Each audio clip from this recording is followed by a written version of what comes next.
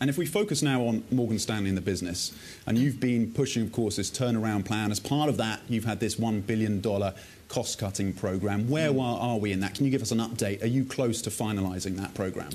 Well, that was something we called Project Streamline, and it was more common sense. I mean, just reducing complexity in our business, from the number of servers we have to the number of data centers we have, things of that nature. So we're well through towards the goals of that, but we're going to continue to be disciplined in managing expenses.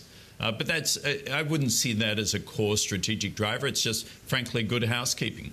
And part of that was cutting back in the fixed income trading part of the business. You cut the headcount by about 25%. Yeah. But earnings have been pretty strong the last few quarters. So how did you manage that with fewer staff?